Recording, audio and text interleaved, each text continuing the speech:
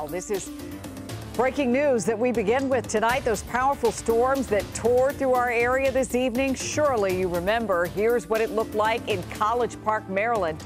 This view from Sky 9 captured some of the damage left behind. That is a bunch of trees toppled onto homes in College Park.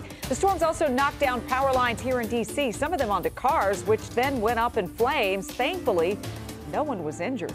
Good evening, I'm Leslie Foster. This team always has you covered when it comes to the weather. Colby Satterfield is standing by to show you the damage on the ground. But first, this storm threat is not over yet. The chief, Tom Rashad, is here with D.C.'s most accurate forecast. So what's next, Tom? Well, Leslie, we're still tracking some pretty big storms off to the south, and flooding is now more of an issue than anything. So here's the radar past 3 hours. See the storms south of Warrenton and really hammering Culpeper and Fredericksburg. Rainfall rates in these are over 2 inches per hour. Just some light activity north of Dale City, but get out toward Goldvein and Stafford and Fredericksburg.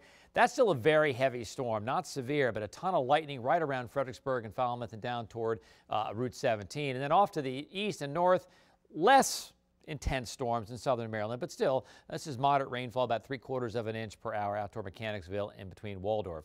So they've tapered and kind of trimmed back the flood watch. Still includes our friends in Prince William County down south and west, and it still includes our friends in southern Maryland until midnight. And then this is actual flooding right now, aerial flood warnings and flash flood warnings as well. So where does it go? This last storm moves across the water into southern Maryland, and then by 1 o'clock it moves across the bay, and we're in pretty good shape.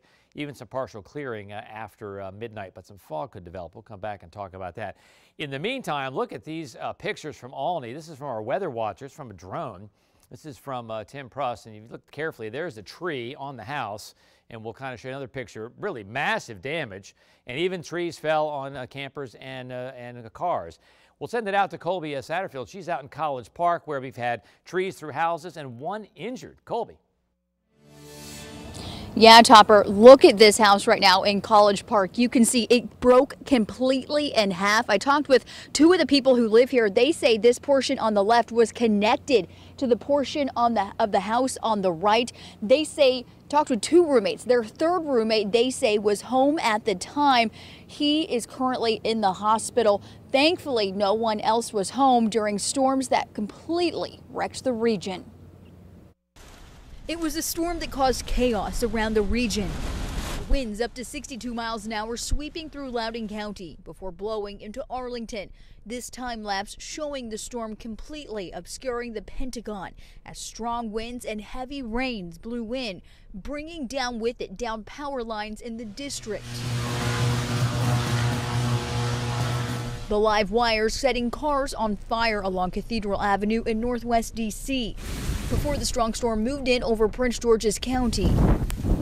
It sounded like a jet engine.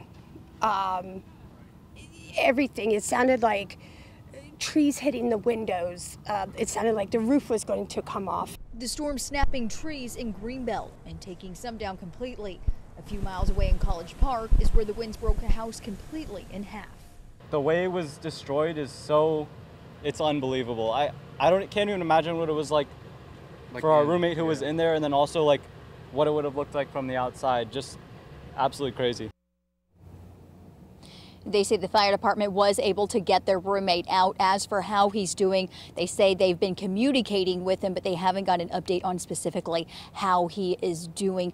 This is just a glimpse of the damage that we have seen tonight. Right now across the region, there are 86,636 people without power as crews are working to get the trees and everything repaired so they can get the power lines up and the lights back on. Live in College Park, Colby Satterfield, WUSA 9. What a night, and we sure hope their roommate is going to be just fine.